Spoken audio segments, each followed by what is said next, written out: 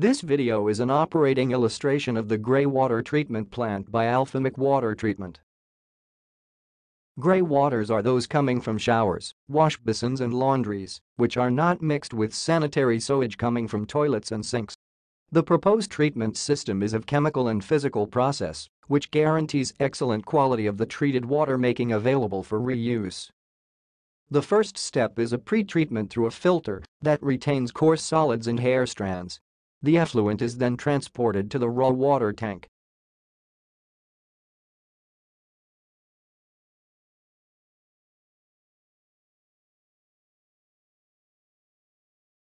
The control panel allows the automation of the processes and enables the remote monitoring of the equipment. These are the gallons of chemicals used in their dosing pumps. This is the input flow meter.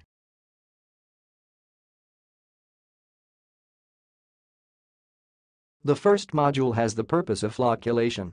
With the help of chemicals and the flocculator, the dirt from the water clumps creating flakes.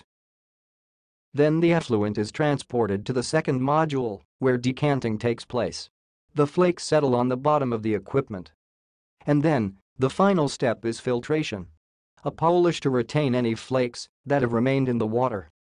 The effluent is then transported to the treated water tank. The sedimentated sludge at the bottom of the equipment is discarded for a bag or drying bed.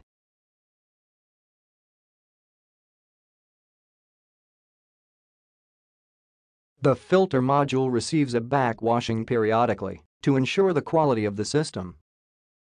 The process is automatic, and after finishing, the water used in the backwash is returned to the raw water tank. The water stored in the treated water tank may be reused for various purposes, except for human or animal consumption. For more information, contact us. www.alphamechwatertreatment.com